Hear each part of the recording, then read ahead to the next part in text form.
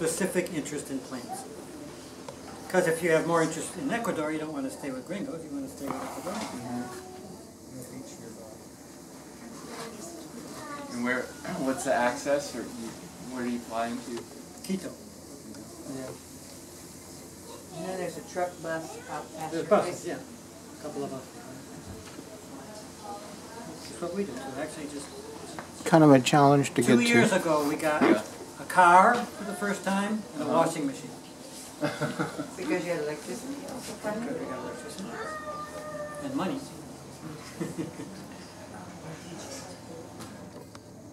You guys sell at a market? Is that how you sustain yourself? No, we don't sell fruit hardly. Sometimes the neighbors come over and pick fruit to sell. Okay. I have the seed business. That's how we support ourselves. Got it. Yeah.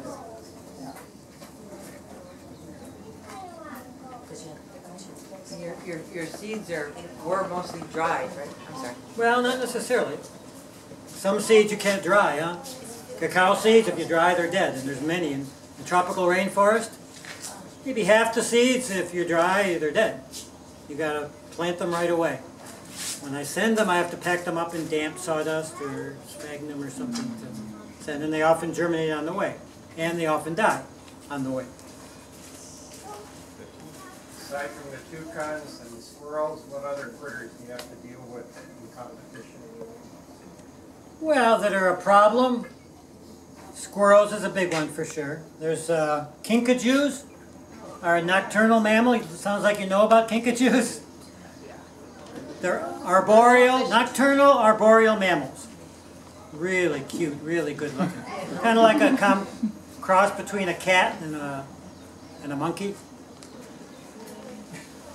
But were they vicious? Kind of? Well, Like mongoose vicious? No, they're really cute, and people sometimes get babies, you know, and keep them as pets. But they're nocturnal. So at night they're up and around and jumping on your bed and jumping on the roof of the house, and nobody keeps them for pets very long. I worked at a zoo and we had the agouti and a kinkajou. Yeah, they're really cute. Nice, Huh? but the kinkajou was kind of. I mean, it was a good thing that he slept during the day so I could get in there and but if I really woke him up, he would get try and bite me and swipe me. What kind of squirrels are they? Red squirrels. 2 different species, actually. But they're very common. They do a lot of damage in the chocolate, for example, the cacao. They open up the pods and eat a couple seeds and then go away. These are South American. In Brazil, it was a real challenge to find any fruits on the forest floor because the rodents and other little animals have already eaten everything. I mean, how do you deal with that at your own place? How do you manage to, or Well, maybe you it's can get not there as... first summer. You can pick the fruits too, huh? Uh-huh. But yeah, the agoutis particularly that I showed you, they really eat seeds. They love seeds. Okay. Not so much the pulp of the fruits, but the seeds. So most of the trees, do you have to climb them and pick the fruits Well, a lot to of them, get? or I have a picker or stick, you know, that I just knock them down with. And yeah, I climb trees pretty much too. Once they fall on the ground, they're pretty much gone, or are you able to It collect? really depends on the fruits. You know, some Yeah. of them are, but others are not at all. Some of them you can pick a bit immature and they're hard and bring into the house to ripen.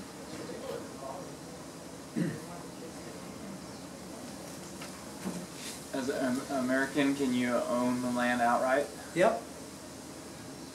You know, you have to get some kind of a visa to be able to keep living there, for sure. But owning land is not so much of a problem. Okay. And it's true, in much of the world that's not so easy, huh? Right. Ecuador is kind of unusual because they don't have a currency. Everything is in dollars.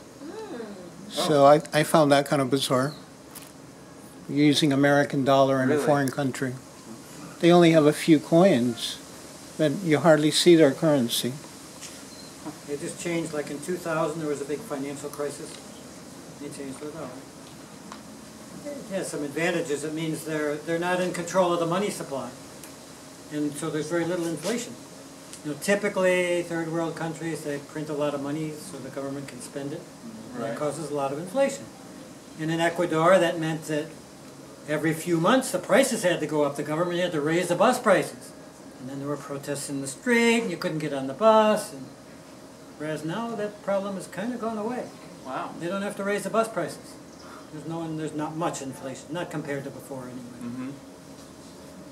So they're not thinking about changing back, even though, you know, the new government is pretty nationalistic, but they're not going to change back to the Ecuadorian money.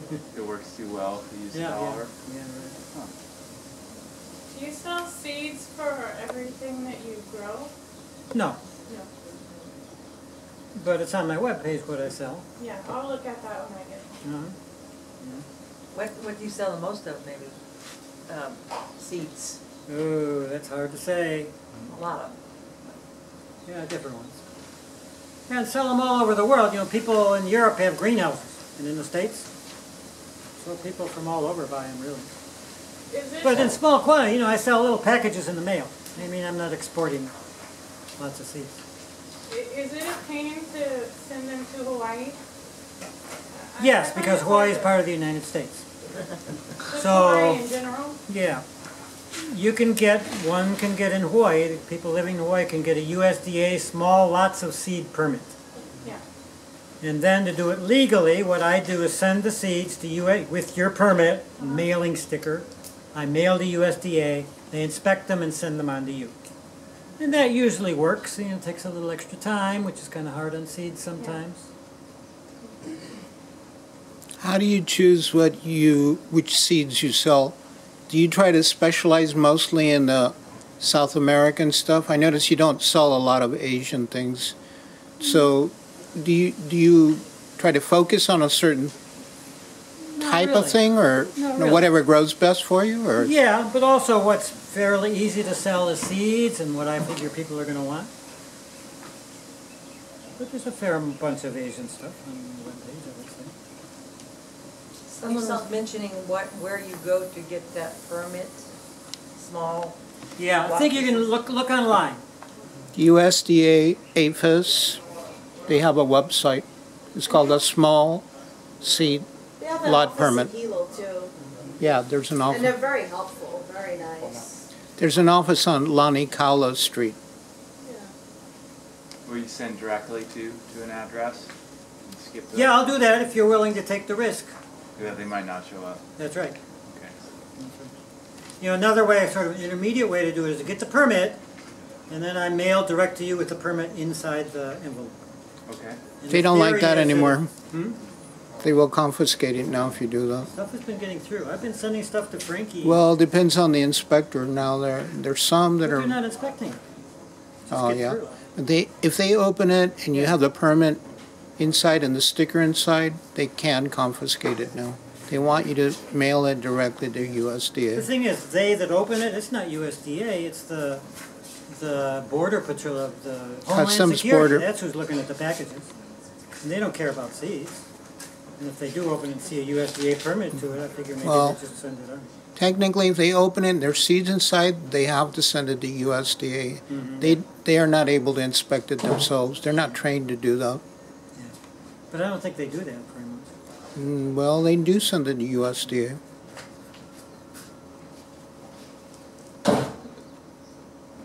So, do you have pictures of your canyon with the waterfall? Or Yeah, those- you missed the starting, huh? Oh. Yeah, sorry, I came late, but. Wow, it's beautiful. So this is, oh wow, that's nice. That's our number one. And you cookie said there are bar. not many places that have waterfalls with swimming holes in them? Oh, no, there are. You know, it's a mountainous area. We're in the foothills. Okay, because you There's said a lot you're of the only beautiful one areas with a like this. canyon. Hmm? You said you're the only one with a canyon and a swimming hole. No, she's talking about when you were talking about the word Waikuyaku, and that's the only one on the website. And you would think there's more, because it means a canyon. Yeah. That's what the comment I think she's referring Okay, but to. there are lots of waterfalls in the area. There are lots of waterfalls in the area. Got it. Yes. So that's in your backyard, that's nice. That's like 3 minutes from the house. Oh, lucky Actually, there's a you. little more of a story than that. And I saw you did some construction, looks like cob or... Yeah, Can I that's see that cob. again? Sorry, I didn't- My wife. cob, it's pretty good. And how does it do with the wet, the heavy wet? It did fine with the moisture? The cob? Yeah. Yeah. Seems to be okay. It hadn't been up for very long. How long? 3 or 4 years. That's long enough, and it's doing fine. It's real buggy. No, I wouldn't say that. There are bugs. You know, in the equatorial tropical forest, some areas have a lot of bugs and some do not. When I was there, it was incredibly non-buggy. I mean, there's a lot more bugs here. Really? The only thing they had that was a little bit disturbing was a stinging nettle, for me anyway. Stinging nettle And we have in that a lot here, of too. places. And not as much. Oh, okay. Most people that come there for the first time are bothered by bugs. We are not, you know, we are short sleeve and don't notice them, but most people are somewhat bothered by bugs for a while. And you get used to them. Yeah, after about a month. So do your children live there?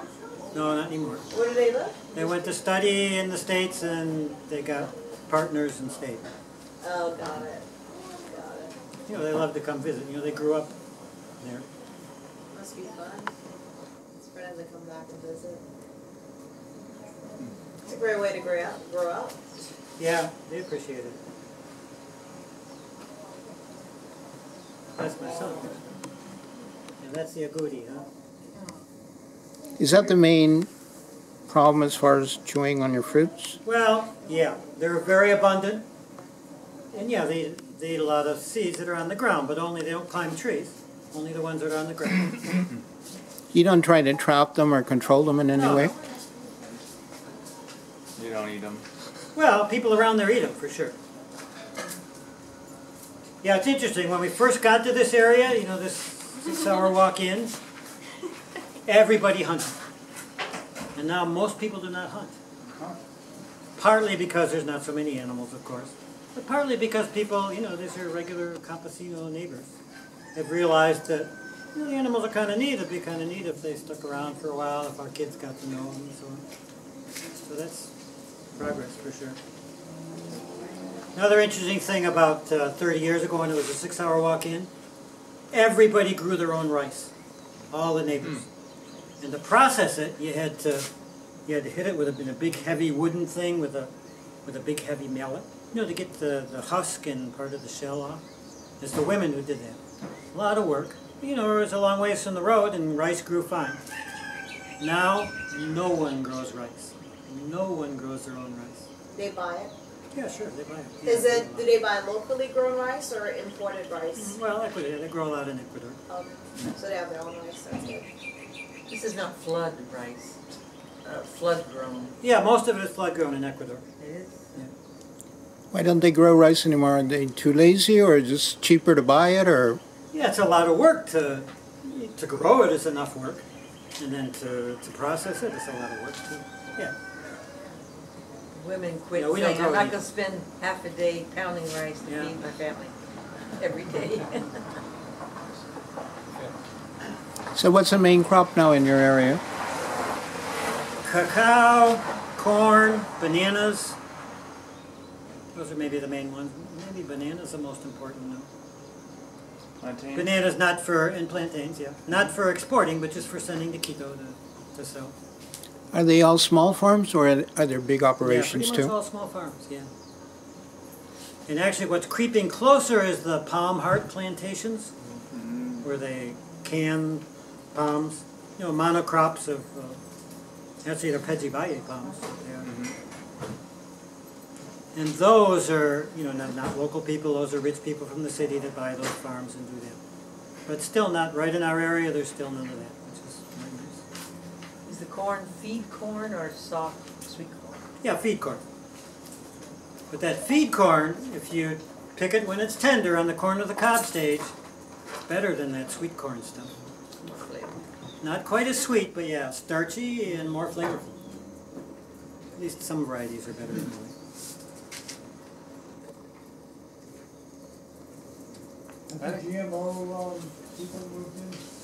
You know, in the Ecuadorian Constitution, GMOs are prohibited. And that's pretty much been followed. Even though the president, the all-powerful president, is against it. But, I mean, he wants it at GMOs. But they've pretty much been able to keep them out. You know, I'm sure there's some, but not very much, I don't think. I mean, they grow soybeans, and I don't think those are GMOs. Yeah, good for them. There's some good stuff in the Ecuadorian Constitution. First constitution where nature has some rights, some legal rights. Like what? Besides You know, I don't know. I haven't read it, but I understand that a couple people have gone to court about it to support nature having rights. You know, of not getting destroyed. pretty cool. You know, it hasn't really. There's a lot of new mining. The president loves mining, but it's in the Constitution. You know, who knows? Maybe something will come of it. Also, in Ecuador, foreigners, if they have resident visa, if they're living there, can vote. I know of no other country like that. Some interesting things. The president that's been in for 10 years, that's just leaving, thank goodness, has done a lot of really interesting things. But a bunch of bad things too. I heard there's a lot of retired Americans there. I'm like, what? Do you happen to know, like, the numbers? How many gringos are living in Ecuador? I don't have much of an idea, but I do know that yes, in the past few years, a lot of retired Americans have gone to live in Ecuador. You know, it's a little scary because my impression is most of them are there because it's cheap. You know, primarily because it's cheap. And if people go down without, you know, don't speak Spanish, they're not really so interested in the local culture, they live in communities. I haven't personally experienced any of that, but I hope it doesn't keep happening like that. I mean, you know, obviously not all gringos that come down do that, but some. Are they mostly in the big cities, or are there Americans out in the small towns? Mostly in the big cities. Like the main city that they're in is like the third biggest city in the country. And then the other places are more, you know, small towns or out in the country or something like that. And then there's some spread all around, like us.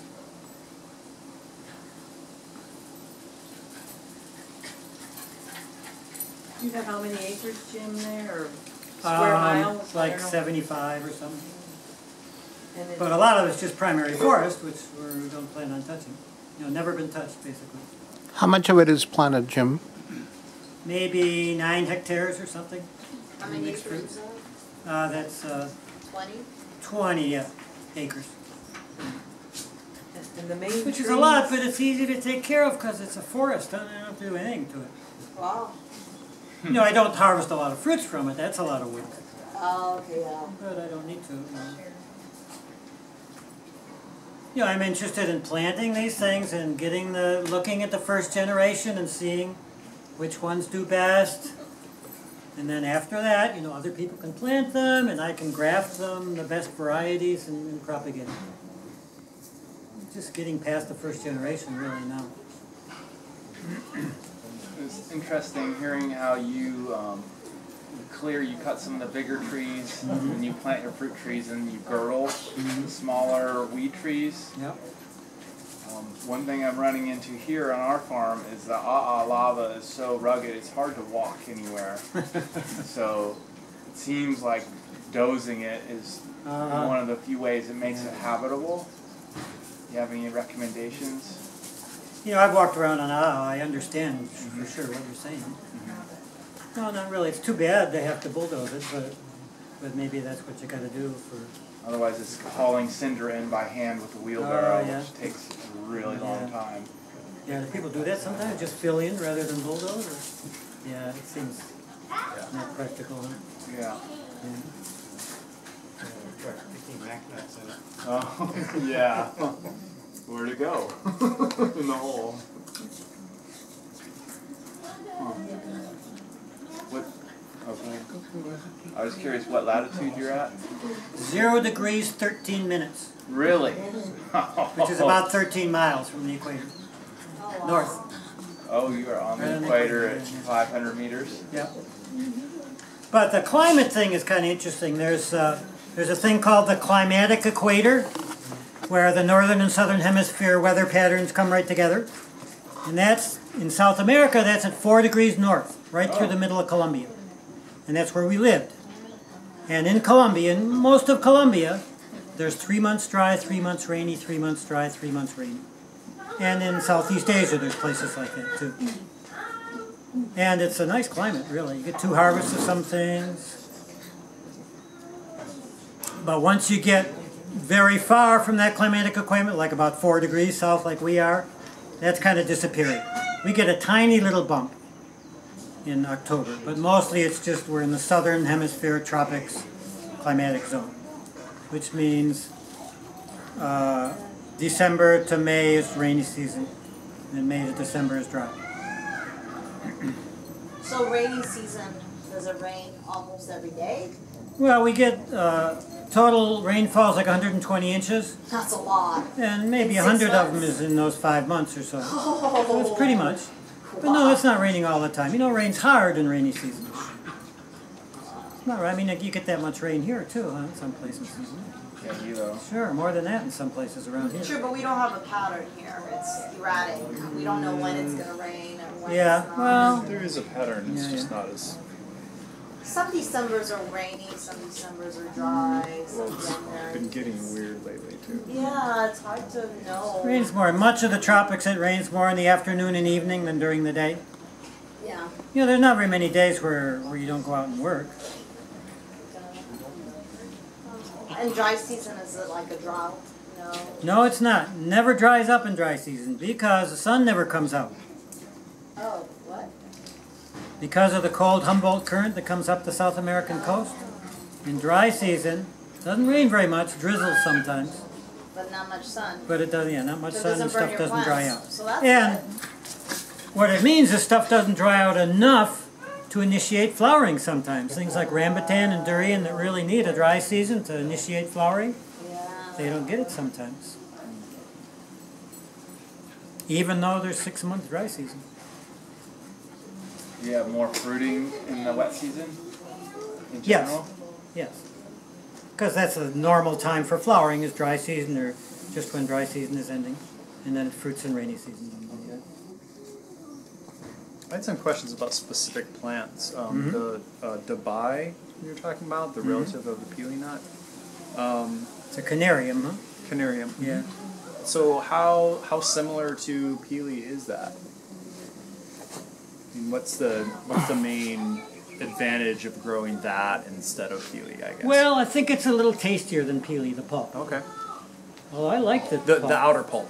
Yeah, the outer pulp, yeah. Dubai. And the nut, you know, I don't think I've ever tasted a nut even, but it's probably good too. It's smaller for sure, which is a disadvantage. And peelies are super hard to break. But so are mac nuts. And then they're probably like, well, you probably need multiple trees then, or They're dioecious. They are dioecious. Yeah. They're And big trees. Do you sell those? Do you sell the seeds for Yeah, yeah. Harvest coming up. Yeah, they are dioecious. And big trees, like kind of similar to peely, like tall and upright. Yes. Kind of? Yes. Yeah. You know, ideally would be grafting them for sure, or aerial layering them or something. What's to keep that? them small. Ideal would be keeping them smaller, Oh, okay. because sure enough, they're very hard to pick. What would you? So you don't just let them fall sometimes and pick them up off the ground, or? I can't remember what they fall like. This is like our second decent harvest ever. Oh, okay. It hasn't happened yet. Well, I've just done that with Are they peely still nuts good when they before, fall? but I never really ate the pulp of the peely Oh yeah, nuts. you I have was to just you have after to the soften seeds. it up in warm water, in hot water, briefly. But 5 when the minutes. in hot peelies fell, they were like still, black, like water. ripe when they fell usually. Okay, well when my peelies fall, usually the guatusas will eat them right away. And, I usually pick the peelies. Peelies are smaller trees than Dubais. Oh wow. You know, I can climb my peely tree pretty well, whereas the Dubai tree is hard. Need a long picker. Pulp is good if you get it at the right stage. It tastes kind of like olive. Mm, yeah, they do compare it to olive, huh? Yeah. Because it's oily and tasty. You spell it like Dubai, the country? No, I don't think it's named after Dubai. Dabai is the Dabai. name. D-A-B-A-I.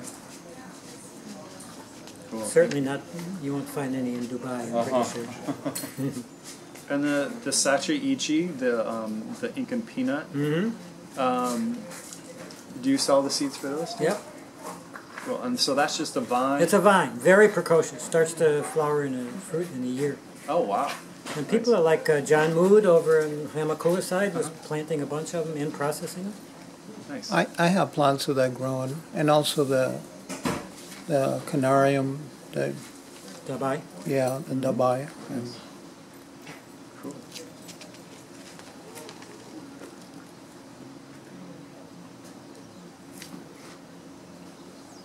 Oh, and then you said there was another one, the different Pachira relative that was like larger. Yeah, Pachira patinoi is the species that I was talking about and that I showed the flower of. Yep. that red one was patinoy. Yeah.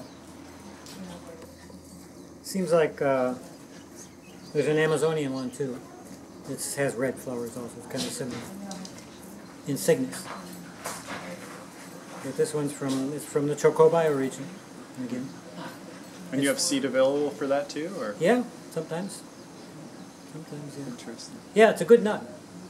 Not sure why it's not more often known and eaten. Because the aquatica, Pachira aquatica is more well known. Right. People know about that one. And I was looking at some stuff, and I was a little confused about what they call Malabar chestnut. Yeah, that's And what then that's there's another Pachira one. aquatica. But like, Yeah, that little green one is not it. That's something So different. what is that It's one? not even a Pachira. It is a... The green one is glabra, No, but Pachira glabra. A lot of people make the mistake and they call that aquatica, but that's wrong. yeah, I thought it was a different So is it genus still? even. It's still edible though, right? Yeah, Yeah, it's it very is. good. Yeah, Something peanut. What kind of peanut do they call it? French peanut. French peanut. Yeah. Yeah, French peanut. Yeah, they're that was good. called. yeah. So The it's not Pachira even glabra. Malabar chestnut. Malabar chestnut is the wrong name for it, as it Okay. turns Yeah. out. But Yeah, it's right. there's a lot of confusion in that Pachira family Yeah.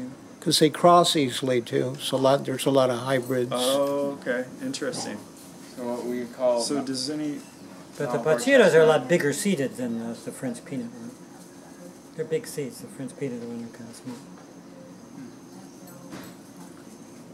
Interesting, because I would like to get like regular, the actual Malabar chestnut. I mean, is it that much different than? Yeah, it's very No, different. the you French ought to get peanut? that too. The pod is huge. The nuts are big. Well, then the French peanut, yeah, it's quite Yeah. different. Yeah, the pods are this big.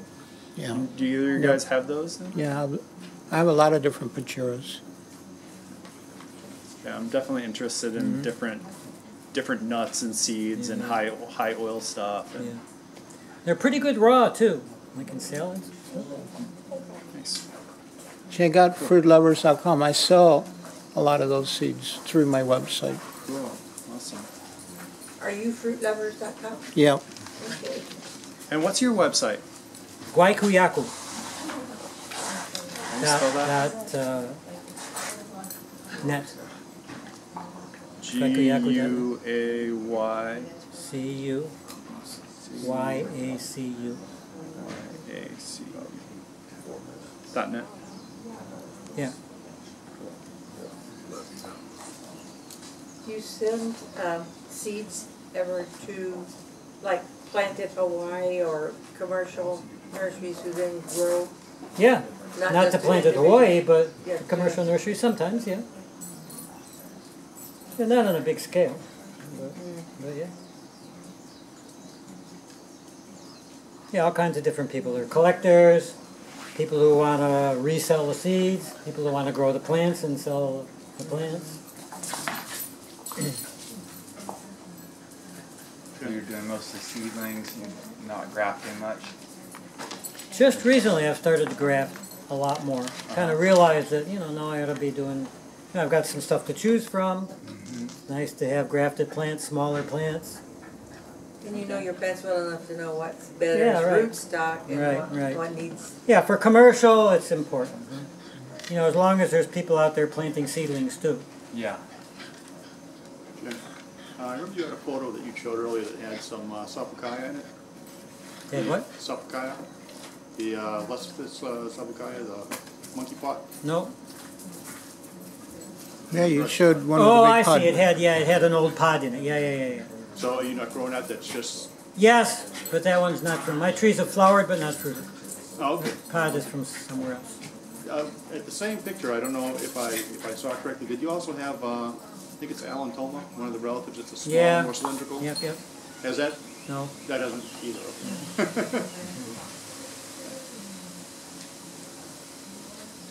And you're, what altitude there? You're on. 500 meters. What? 1,600 feet. 1,600 feet, sitting on the equator. Yep. vertically. Yeah. You know, normally if you go to like Cali, Colombia, 1,000 meters right on the equator, it's hot at 1,000 meters. And you can certainly grow all the tropicals. 3,000 feet. So 3,300 feet. It's hot, you can grow all the tropicals. Our place is an exception because of the Humboldt current. It's cooler at that altitude. Cooler than it is in Cali at 1,000 meters. Because it's overcast all the time. Not all the time. But. Can I ask you, are you organic? Yeah, pretty much, yeah. Yeah. Yeah, I don't baby my plants much at all. Pretty much, yes, organic. I never fertilize. What I use in my nursery is soil. So I add a little compost sometimes. Not really like a regular nursery. Where they don't even use soil at all. And the growers in your area, do they use chemical fertilizers? Chemical fertilizers, not so much. But if they need to use chemical sprays, they do. It's not that common just because cacao is really hard to control the diseases with sprays. Bananas don't really need it. Cows, they poison their cows sometimes to keep away parasites and stuff. Do you know what they're using for cacao for the diseases? Well, just cultural control, pretty much. Which means removing the dead pods. Removing the diseased pods, rather, so that the fungus doesn't spread. They're fungal diseases mainly. Two very major fungal diseases. Which are not in, they're not in Hawaii, for instance, which is really nice. Easy to grow cacao here. A pod to somebody over here in a package and then Yeah, that would, I don't do that. I don't know. I've seen them trying to sell disease pods at the market. And then I Well, saw the guy and he ran over and bought it. okay, that might be a different disease. I think Phytophthora might be here. But Monilia and Escova de Bruja I don't think are So here. if it's a seed, No, we you, don't can, have the green. you can still eat the pod. You just can't plant the seeds or shouldn't plant Well, the he seeds. was also wanting to plant seeds. Oh, that's not good. And so he was like, whatever, it was the only pods in the market. Well, he could wait and get it some other time. Yeah, he But you don't. was anxious. Yeah. Or no, it was actually the guy who was selling them, and the woman in the market bought it. And she's, she didn't care. She's just like she's not even a farmer. She's just a merchant. She just wants to buy stuff to sell. So I told her, please tell people. But sure enough, they were gone in like an hour. She's not telling anybody. I saw a big, So it was all ignorance, all aware. big trip, black pot a couple of weeks ago. What's that? I saw a big tray of black pot like a couple of weeks ago at a farmer's market. Well, they get black if they sit around long enough. These are removable.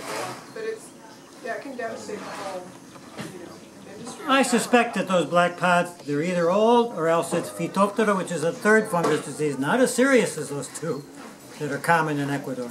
Oh, what's the other one? The ones that are common are Monilia and Escova de Bruja, which is witch's broom disease. No, we don't have that here. Okay, yeah. And Monilia, I bet you don't have either. But I don't know. It affects the pods, for sure. If somebody who knows about it can tell what kind of fungus disease it is. It's certainly important. If Monilia came here, it would be a very big deal, for sure. Because people are planting cacao, huh? It's all the rage. And you've got no diseases here. Yeah.